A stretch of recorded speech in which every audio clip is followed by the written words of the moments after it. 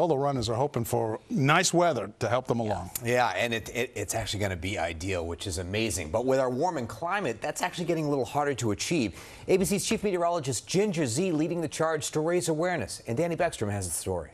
Millions of spectators, tens of thousands of first-time runners braving the course, and a handful of elite athletes fighting for first place. They're all hoping for one thing come race day: perfect weather. Obviously, we're looking for morning lows in those 30s and 40 degrees, with hopefully not creeping up much more than the mid 50s. I think if you look it up out there, 52, 53 degrees seems to be like the ideal temp. But that crisp air, so highly sought after by runners, may not stick around for marathons of the future.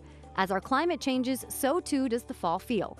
On average, New York City experiences a week and a half more of above normal fall days as compared to 1970, and that has a serious effect on runners. If you're going to have the average go up, when you have that warm marathon, a degree or two, especially when you look at humidity, like the amount of moisture that's in the air, and that is shifting as well, the amount of moisture that warm air can hold, that's going to change how people sweat, how they evaporate sweat, and then how they finish a race. For runners who have spent months, if not years, training, this is the end goal, the finish line in Central Park.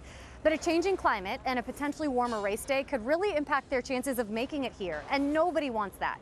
So there are a few simple steps that runners can take to put themselves in the best possible position. Hat's always good, keeps the sun off of your face, off top of your head, keeps you cool.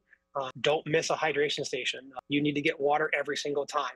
Whether you're drinking it, put it over your body, because you need to keep your body as cool as you can. Sustainability and mitigating the harmful effects of climate change is a primary goal for marathon organizers, specifically the brand new Roadrunners Team for Climate.